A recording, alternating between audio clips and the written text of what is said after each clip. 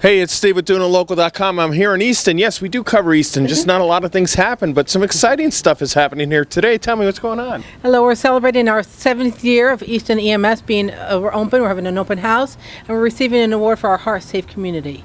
And what does that mean? You want to explain what that is? HEARTsafe program is a program that the state of Connecticut Department of Health created, and it's to make sure that the bystanders, your family, your co-workers are CPR trained and have access to AEDs, because those first 2 minutes of a cardiac arrest are critical. Critical, right? Yeah. And 4 to 6 minutes for first responder to be dispatched and respond.